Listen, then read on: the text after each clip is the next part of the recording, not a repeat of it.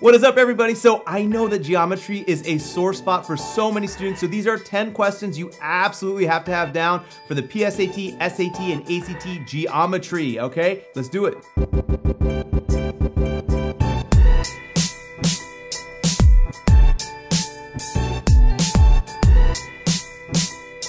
All right, so there's a common thing that shows up on a lot of questions, and this common thing is that when you see a right triangle within another right triangle, and it's got to be a very specific setup. So let's take a look at this here.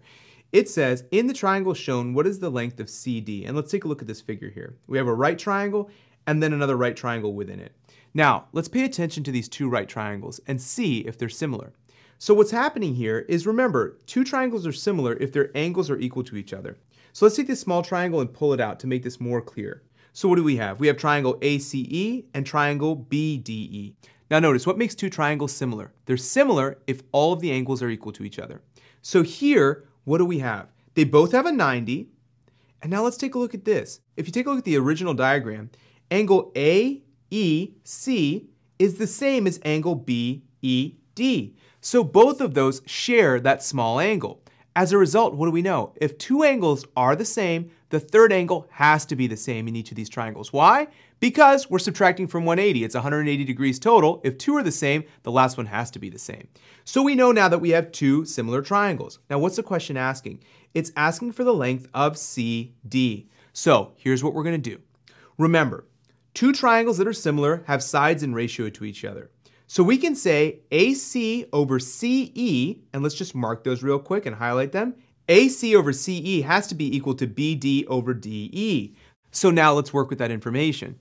If we have AC over CE, we know AC is 12. We don't know the full length of CE. And remember, we're trying to find CD.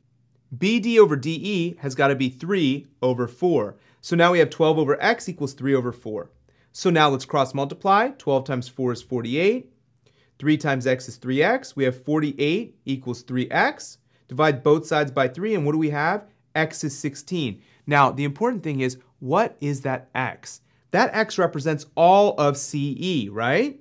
So if all of CE is 16 and DE is 4, we do 16 minus 4 to get that CD. The part that we're looking for is what? 12. Answer choice B.